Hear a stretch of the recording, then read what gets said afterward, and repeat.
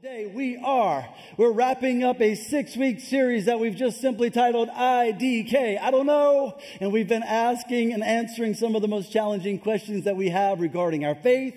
And we've just simply said every single week, you're designed to learn, to grow, to question, and to accept truth. It's a healthy part of our lives that you were not designed just to be born into the world and know everything. God wanted you to learn and grow and to kind of embrace that. And so over the last few weeks, we've talked about what to do with your life. We've talked about how to deal with doubt and the church's role in our world. We talked about hot topics, which probably was my favorite message out of all of them, because I like to meddle just a little bit sometimes. I like to kind of talk about the things that others want to shy away from. We talked about conflict, and today, for the last week, what we've been doing is we've been receiving your text-in questions, and so I've got 14 of them. We've narrowed them down from many others to try and group as many together. Are y'all ready for a little Q&A? You asked for it, and so we're going to give you the best biblical answers we can. Before I start to jump into those questions, I do want to give you a couple of ground rules. How many of y'all know we need some ground rules? Come on, right? Come on. First ground rule is keep your elbows to yourself, all right?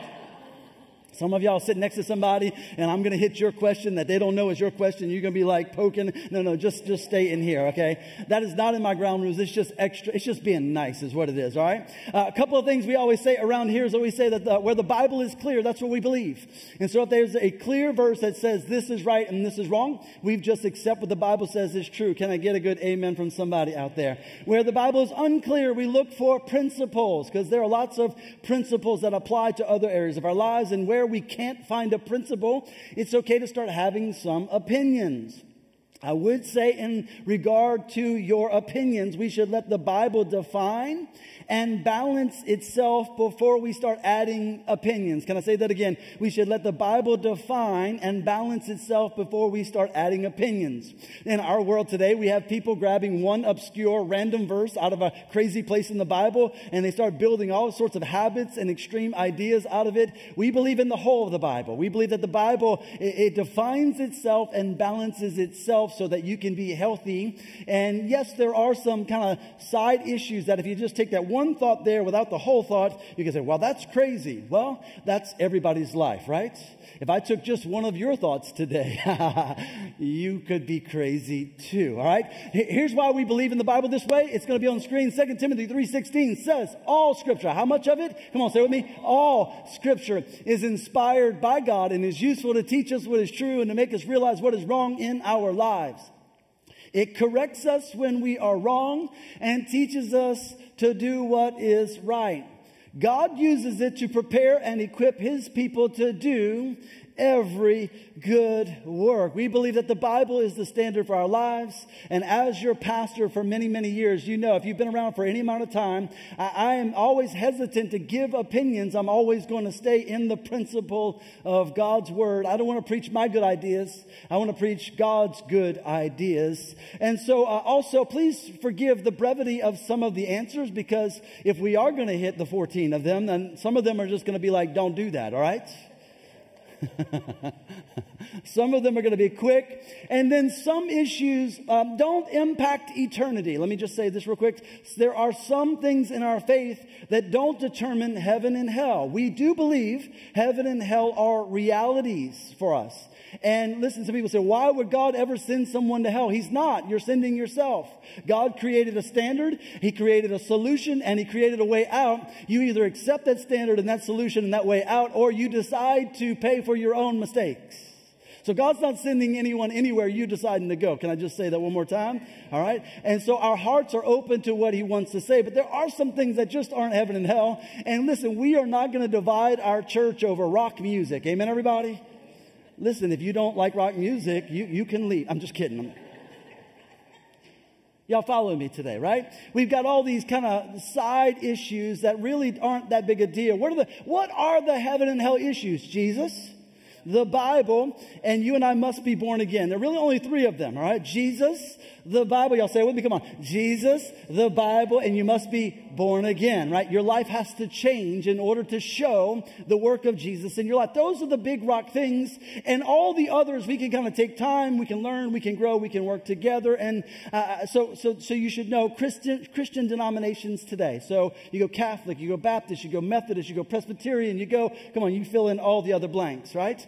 How many of y'all grew up with a Catholic background? Show me your hand real quick. Show me your hand. All right, got a bunch of y'all in here. How many of y'all grew up Methodist? Anybody Methodist? Got a few of those. Quiet church, right? Any Baptist? Any Baptist? Any Baptist? Come on. Any non-denominational Pentecostal? Come on, raise everything you got right there, right?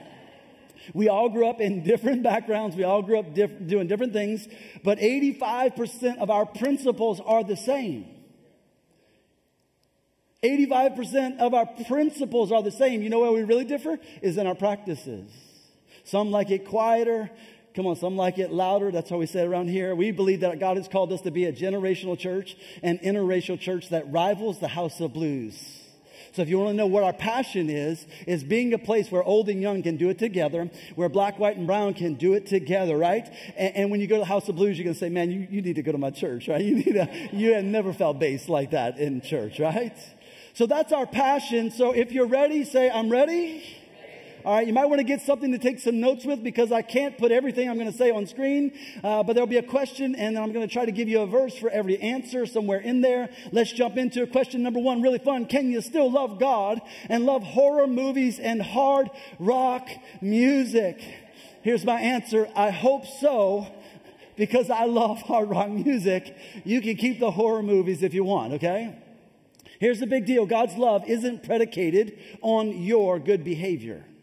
I'll say it one more time. God's love isn't predicated on our good behavior, but we do have to learn how to love God. You weren't born with the inherent knowledge of knowing how to love someone or even to love God.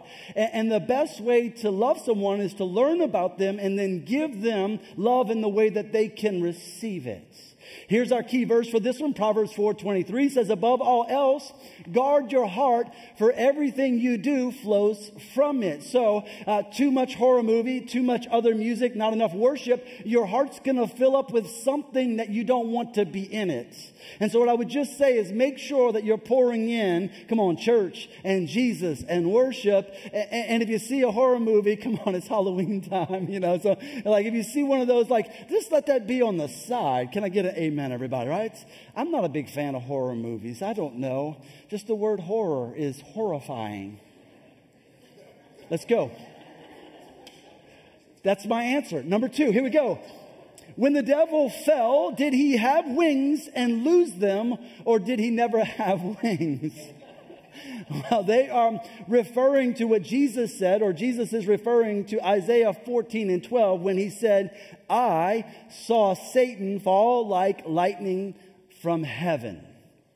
Now, if you know the historical account, Satan was an angel in heaven who decided to rebel against God. And God, because of his rebellion, removed him from heaven. And this young person is actually from kids' church. I just had to throw it in there for you guys. Kids' church asked, you know, well, did Satan have wings? So here's the answer. Angels in Scripture are often described as having wings. So the assumption is that Satan did have wings too. Since the Bible doesn't make it clear, he must still have them, but he's also been thrown out of heaven. So with or without wings, he's not getting back in, okay? He's not getting back in. So if you're concerned that he's going to figure out a way to get, you know, he's not, okay? When God says you're out, how many of y'all know you're out? Which is something you should remember today, because if you're still sensing the grace of God, if you're here and you're wondering, does God love me? Well, you wouldn't even be here questioning whether God loved you if God didn't want you to question whether he loves you. Deep thoughts with Pastor Josh today.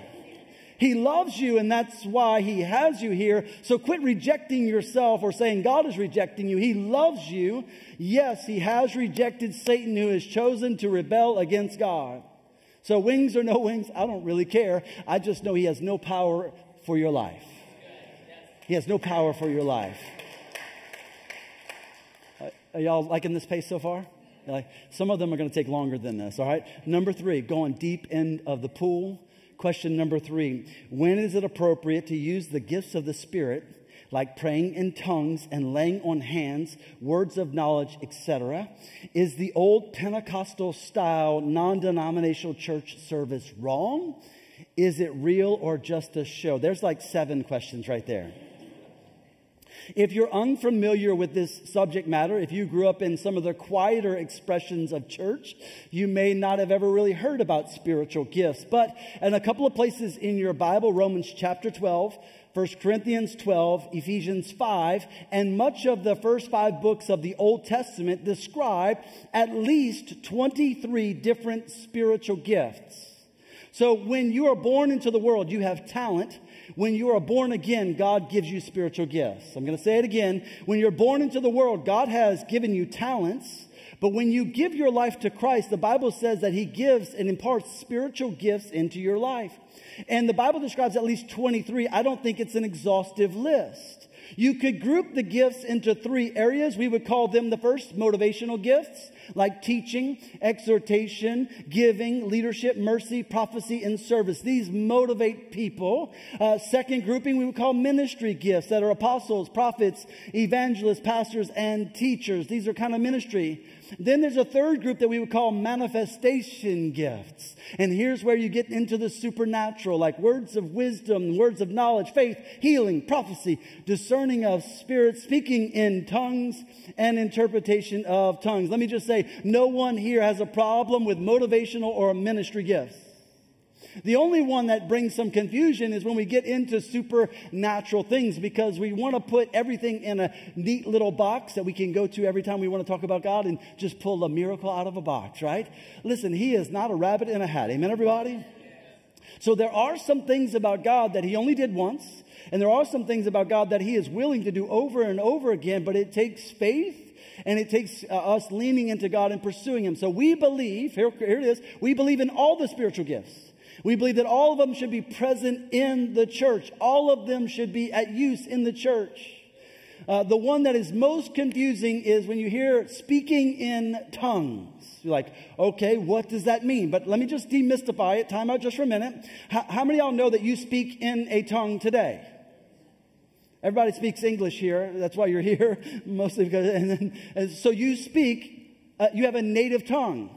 The Bible speaks of at least 3 different kinds of tongues: a native tongue, a heavenly language where it's just you and God, and then there is a tongue of interpretation where at times people would step up and begin to speak a language they didn't know, and then other people would understand what they were saying. So what we believe is if God created languages, we should never limit God. Amen, everybody? And so if he did it in the beginning, he can do it now. And what we say is, as you read Scripture, 1 Corinthians 12 gives us a list of gifts. 1 Corinthians 13 gives us the fuel for gifts. It says that if you don't love people, it doesn't matter which gift you got.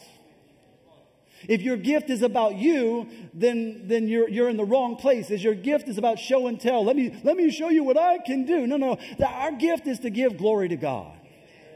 12 lists the gifts. 13 says this is the fuel. You need to have love. And chapter 14 is rules for the gifts. And so if you have a lot of question about this, I would go to 1 Corinthians 14, where he specifically deals with tongues of interpretation, and how it should be in a service. And what we believe is, listen, if you've got a heavenly language, pray in your heavenly language. But when you're talking to people and trying to share, speak in a language they understand, right?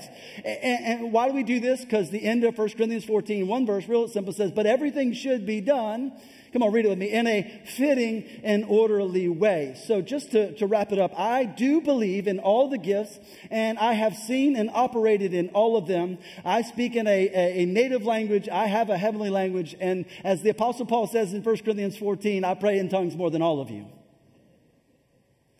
I have so many things that are so pressing that I don't even know how to pray. And Romans 8 says when you don't know how to pray, that there's a groaning that shows up inside of you, that you begin to press into God, and the Spirit prays through you. Here's what I know.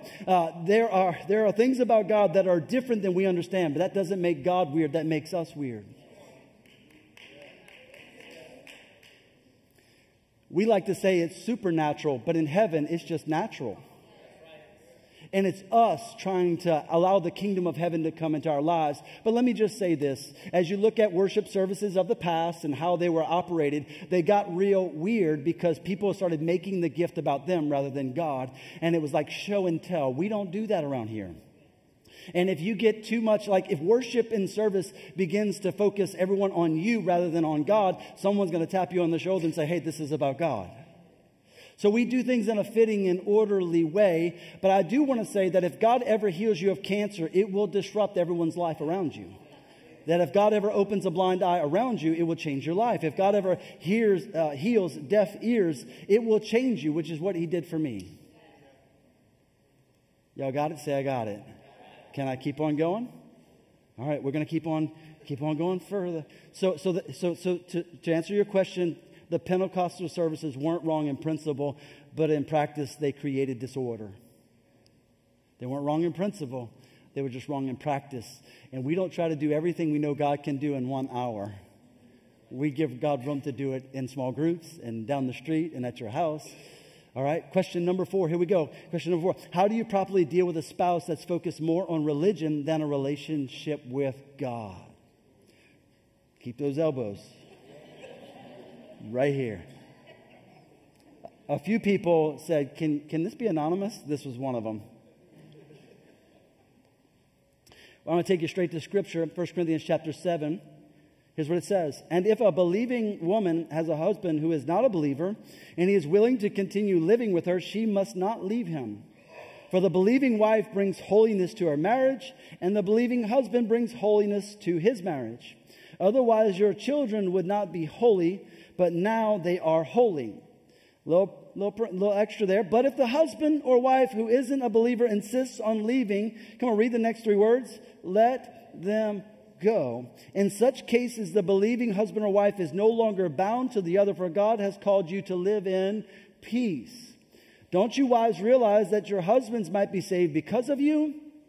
And don't you husbands realize that your wives might be saved because of you? So here's what I would say to you. Listen, whether they're in it for religion or relationship, they're at least willing to engage in the conversation, and they're willing to go. And so it isn't a reason to divide. It's a reason to encourage. It's a reason to ask questions. It's a reason to love. And Paul says if they decide they want to go, it's okay. It's okay. Listen, you can't force somebody to be with you. But let's be a people who love Jesus so much that love people even in our same home that don't love God. Like we should love them back. Proverbs 25:15 says this. This is the only one I'm giving you 2 passages. It says, patience can persuade a prince, and soft speech can break bones. Sometimes we think if we say it quietly that it's okay to say it, but soft speech can break bones just like harsh speech and loud speech. But listen, by being patient and loving, you may win somebody. By the way, that's how I correct my children in public. Some parents, when their children start getting crazy, they match their kids crazy loud. My kids know the lower my tone, the more likely they're going to die on the way home. I just lean in, I whisper, I'm going to say, how do you want this to go?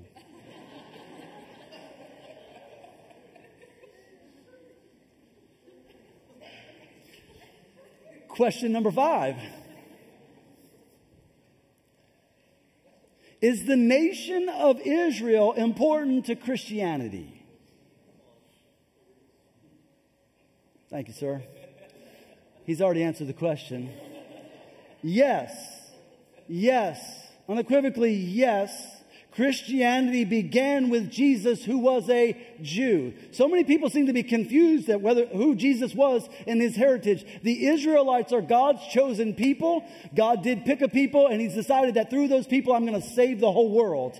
And the Bible says that he grafted us into those people. So you and I are no longer Gentiles. When we have faith in Jesus, we become sons and daughters of God. So why is Israel so important to our nation? Because our nation was founded on biblical principles and biblical belief and ideals, and we knew that we should work for the preservation of God's people. Saying more than y'all wanted me to say, but Romans chapter 11 verse 1 says, I say then, has God cast away his people? The Apostle Paul says, certainly not. For I also am an Israelite, the seed of Abraham, of the tribe of Benjamin. God has not cast away his people for whom he foreknew. And then Paul begins to describe how Israel was rejected because of their lack of faith. They didn't accept Jesus as their Messiah. And because they didn't put their faith in Jesus, then they were rejected by God. And Romans 11 uses this language of like a beautiful olive tree, right? And he lopped off the branch of Israel because they wouldn't stay in the house of the tree of God. And the Bible says that it grafted in us who are Gentiles in. But then he says, you Gentiles shouldn't be arrogant, because if God lopped off the others, you should stay humble, because he could lop you off. And if he could graft you in, who was not a part of the tree, he can certainly graft them back in. Y'all getting this language, right? So he goes on to say, and so all Israel will be saved, for the gifts and the calling of God are irrevocable.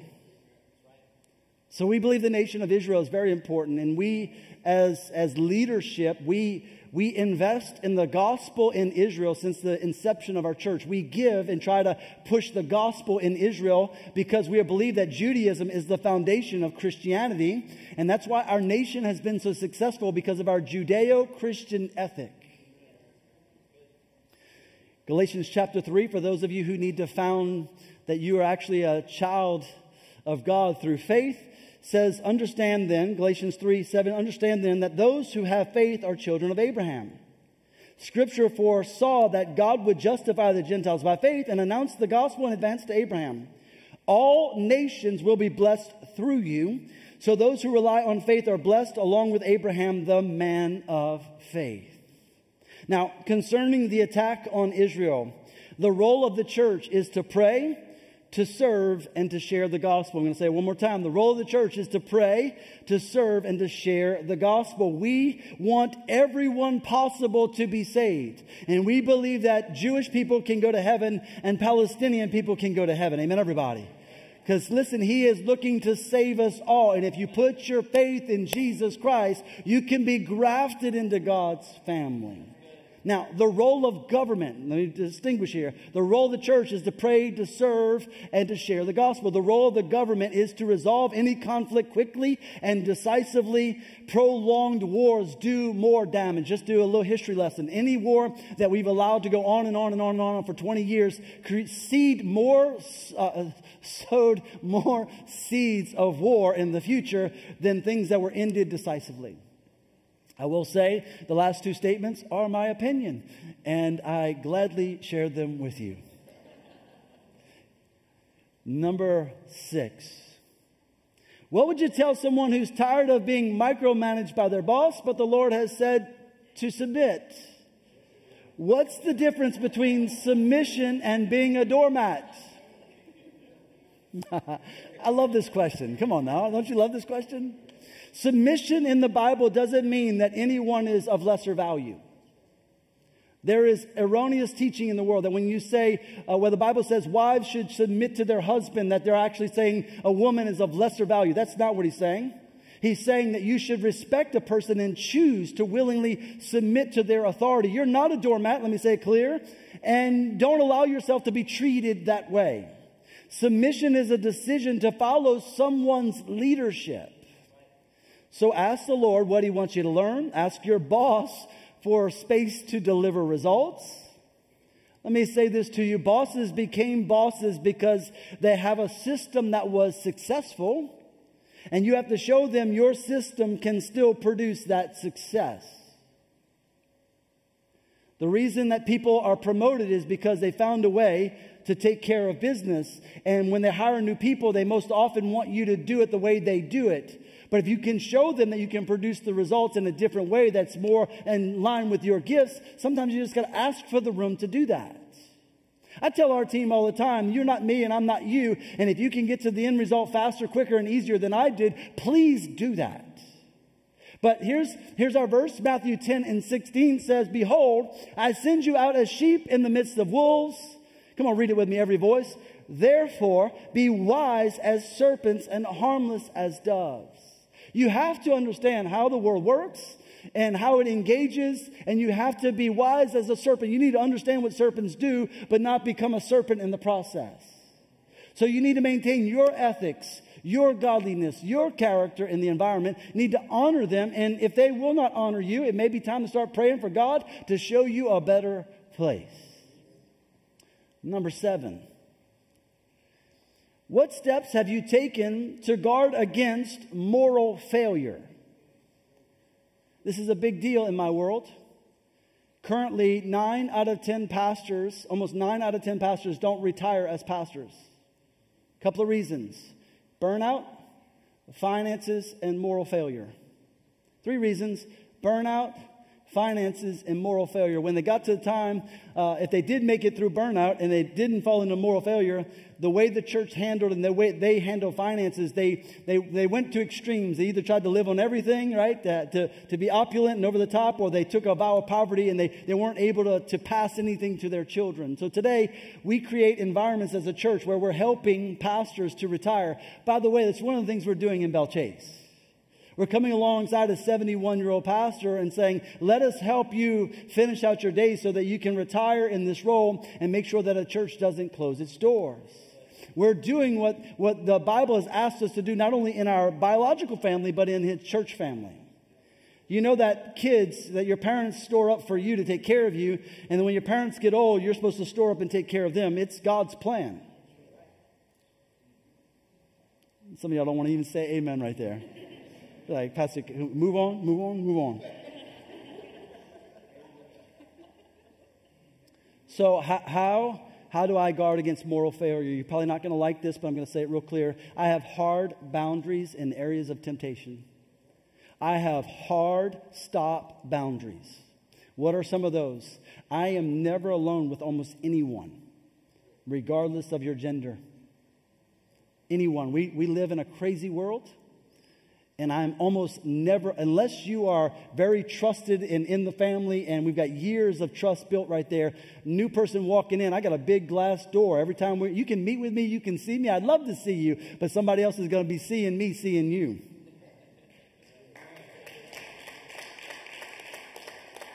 We live in a world where one accusation can destroy my 25 years of good character, and I refuse to give one person that opportunity. Amen, everybody? And so I have hard boundaries, harder than you think I do. I try to smile when I say them, and I try to be kind about it, but you invite me to lunch, probably not going to go by myself unless it's very public, right? We're always going to create boundaries of protection and safety. Why? Because 2 Timothy 2:22 says, run from anything that stimulates youthful lust. Instead, pursue righteous living, faithfulness, love, and peace. Enjoy the companionship of those who call on the name of the Lord with pure hearts. He said you should run. Young person, older person, if you're in a situation where a gal or guy at work is showing you affection that you know is kind of starting to feel flirtation, Bible says what? It says run, all right? It says see you later. It was nice being friends. I will talk to you from a distance. I will love you from a distance. And the church said amen. I want to encourage you today that we're, through social media, we're allowing spirits of things to get into our lives and ideas of things that if it gets in your head and in your heart, it won't be long, it's in your hands. So fight the battle in your head and in your heart before it ever gets to your hands. None of us are without sin. That's why Jesus said if you lusted after a woman in your mind, you've committed adultery already. He was trying to up the ante before you ever got to the hand stuff. Selah. Number 8. Is it okay as a Christian to step away from toxicity, conflict, rather than confront it and try to resolve it? What if you feel tired or upset because you've tried and always been the bigger person but feel helpless? Is ignoring that person completely really a good option? Let me just say, if you try to resolve an issue the way the Bible describes, go to Matthew chapter 18, says go to them privately. If they won't respond, bring somebody with you. Then talk to them. But by the way, I think it was last week I did a whole message on how to resolve conflict. I think maybe you ought to go back to listen to that one if you missed it. But yes, there is a point. If you've done your part, but they just want to be at war with you, then let's read what Romans 12 says. Romans 12 says, do not repay anyone evil for evil. Be careful to do what is right in the eyes of everyone. If it is possible, as far as it depends on you, live at peace with everyone. Do not take revenge, my dear friends, but leave room for God's wrath. All right? So some of you say, I want to get them back. Paul says, no, just let God handle that. But the line, as far as it depends on you. You have to do what's necessary and even maybe uncomfortable for yourself to be at peace and make sure that you've done your part in resolving issues. But if you've tried and you've given yourself to it, yes, you may have to draw heavy lines and boundaries to prevent them continuing to ruin your life. A great book to read is a book by Dr. Henry Cloud and Dr. Townsend. Two doctors got together and they wrote a book called Boundaries. If you've never read the book Boundaries, I recommend 3 books to every person to read in their life. You should read the Bible over and over and over and over again. Number 2, you should read the book Boundaries, because it's going to teach you how to deal with crazy people and crazy things, and how you feel like they have a right to take you on the roller coaster. They don't, all right? The 3rd book that I recommend is called The Search for Significance. So many people feel that their life is insignificant, and you need a biblical understanding of your significance in the world. Number 9. How should we participate in holidays that are pagan in origin? We start to see a merging of Christian and pagan holidays when Christianity was legalized by Roman Emperor Constantine in 313 AD. And because the emperor legalized Christianity and became a Christian, some think that he was tired of having so many holidays, because the pagans had holidays and the Christians had holidays. And he's like, my workforce is taking too much time off. I don't know if that's true. I just find it amusing. And so there was a merging of these holidays. And so almost every Christian holiday has a secular or pagan holiday attached to it. We celebrate resurrection of Jesus, but how many of y'all know a bunny rabbit has nothing to do with the resurrection of Jesus? But I sure do love, come on, bunny rabbit, Reese's peanut butter cups. The rabbit's origins are in the goddess of fertility that they used to celebrate. Now, most of you didn't even know that. You just enjoy the candy and you celebrate Jesus. To you, I would say, just enjoy the candy and celebrate Jesus, right? Don't create laws and legalism where we just don't need them. The Bible says in Titus chapter 1, everything is pure to those who are pure, hearts are pure, but nothing is pure to those who are corrupt and unbelieving, because their minds and consciences are corrupted. So here's what I would say: follow your personal conviction. Maybe you ought to look into every holiday and how much you should participate in it and whether it should be a part of your lives. But here, as your pastor, I'm not going to start forbidding you from getting a Christmas tree or eating Reese's peanut butter cups, as I've also affirmed every Sunday that you can do that. I think you should pray and follow your heart. Amen, everybody? Number 10, is polygamy a sin, and how is it different or the same as adultery? Y'all notice we're going all over the place, right? Yes, polygamy is a sin. God's plan is clear in Genesis 1. One man and one woman. If God wanted one man to have 17 women, he would have did that in the garden, and Adam would have had no ribs.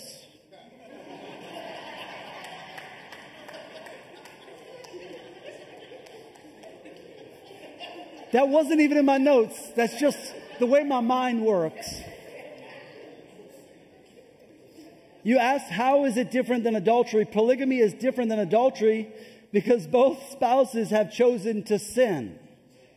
Adultery quite often is one spouse stepping out without the other knowing. Polygamy is, let's come together and let's see how we can do this in a way that's dishonoring to God. And I just got to tell you guys, I'm never going to be a person who kind of raises a finger at God. I think if you want to find yourself in danger, look at something God said clearly and say, I don't care, I'm going to do it my way. You're asking for the most pain in your life. And by the way, can I just tell you, trying to pay for that many, that many shaman troops? I got to stop now. Let's keep on going. Your verse there is Genesis 1. God made a man and a woman. It's also the beginning of every other sexual sin that we might look at. Genders, homosexuality, all those things. We believe that God made a man and a woman. That's always been God's plan. That always will be God's plan. And a man and a woman is the foundation of the family, and the family is the foundation of our society. And the reason our nation is crumbling is because the family is crumbling. It's because we're allowing ideas like adultery and polygamy and gender changes and all these things to come into our lives. I just want to say to you, that is not God's plan for us.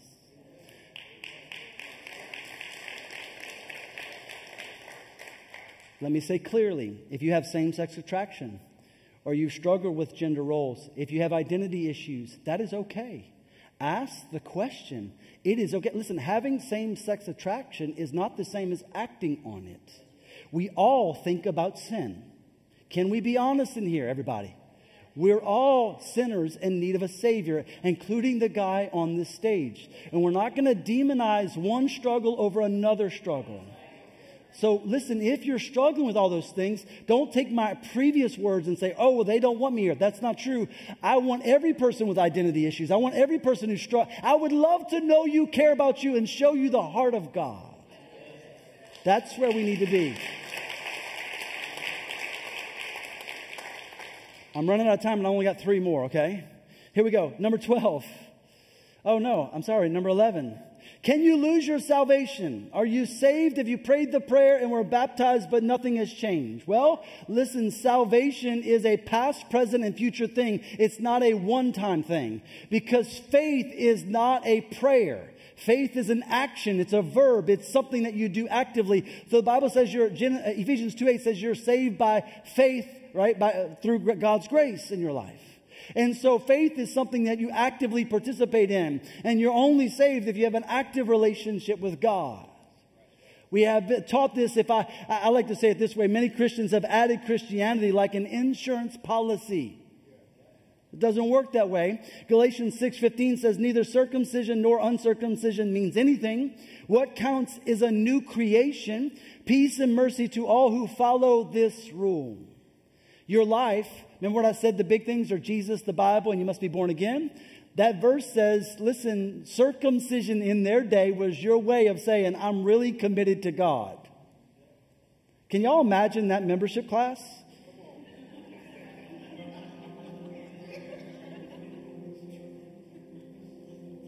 Praise God, you can be born again. Your life has to change. You don't have to be perfect. You just got to grow with Him. Stay in faith. Can I lose my salvation? No, I don't ever intend to stop believing in God. I have made a decision. I will not. I am going to die believing Jesus is the Son of God and the Savior of the world. And I think if you have that faith, you'll never lose it. It will always be found in you, right? I got a couple of more, and I know Danny's here, and he's just going to make it sound so majestic while I read this next one. Ladies, men, can you explain 1 Corinthians 14:34-35? Women should be silent in the church. And 1 Timothy 2, I don't let women teach men. And why One Hope allows women to preach and pastor. Side note, thank you for the side note, by the way. I have enjoyed all the women that I've heard speak at One Hope. It just seems contrary to what the Bible says. You'll notice in today's world that a recent denomination decided to divide over this topic. There are 2 verses in the Bible that were written to 2 of the most problematic church issues they were having. And Paul wrote specifically to the problem in the church in Corinth and to the church that Pastor Timothy was overseeing. And both of them are very, very rooted in that issue. How you say, well, Pastor, how do I know that? Remember when I said we let the Bible define and balance itself? How do I know? Because I could show you 30 other places where Paul and Jesus and everybody else violated those 2 verses. So what's the balance? The balance is, let me just read you some examples. The balance is Deborah led the entire nation of Israel. Anna, the prophetess, that's an office of fivefold ministry, prophesied over Jesus when he was 8 days old. Priscilla taught Apollos about the Holy Spirit in the book of Acts. Prominent women helped Paul build the church. He just said there's just prominent women. God created men and women. Jesus elevated women in every context. He was one of these people that would talk to, why are you talking to the woman at the well? Because Jesus was violating all cultural standards to talk to a woman by himself. Why? Why did he do that? Because he loved women and he believed in women and he created them with God in the beginning. And the Holy Spirit empowered women on the day of Pentecost. If all of that is there, I'm not going to get hung up on 2 verses that were dealing with 2 very focused issues. Because if it was an implicit rule, it wouldn't have been just in those 2 verses. Paul would have, when he put down the list, he would have said, apostles can only be men and prophets can only be men, except that he praises all the others. So our practice is to say those verses say what they say. They do. And if our church starts getting out of hand, men or women, we're going to say, you should be quiet. Because everything we do is in a fitting and orderly way. Got to keep on going. Number 13. What happens to a person when they die if they never heard the gospel? The assumption here is that if no one shared the gospel with them, how can they be held accountable? God has revealed himself and is revealing himself in multiple ways. People sharing the gospel, as mentioned, is one of them. The Word of God, written so that people can read, actually reveals God to them. Dreams, visions, prophecies, and epiphanies, where God opens your eyes. They're actually testimonies of people in villages. When missionaries got to the villages, they were already Christians when they got there, and they had no known knowledge of any person ever coming with the gospel. Why? They had an epiphany. God showed himself to them, all right? And then lastly, creation. Creation calls out to us. I love this quote from an unknown author. It says, "To be an atheist, I'd have to believe nothing produced something, non-life produced life, randomness produced precision, and chaos produced order. I simply do not have that much faith." Romans chapter 1 says, "For ever since the world was created, people have seen the earth and sky through everything God made, and they can clearly see his invisible qualities, his eternal power, and divine nature." Come on, read it with me. "So they have no excuse for not knowing God." He doesn't just reveal himself by me talking to you. God is God. And he is not unjust. When you stand before him, you will have either accepted or denied him. Here's our last, and we close. Number 14. What would you say is the greatest need of the church today? The Big C church, not just One Hope. What I would say to you today as your pastor is the greatest need of the church is that Christians need a biblical worldview. We have a secular worldview. Here in America, we have an American gospel. Today, I just need you to know, I need you to have a biblical worldview, and I need you to live a Great Commission life. That means the reason why you're here is not just so that you will go to heaven. That's beautiful.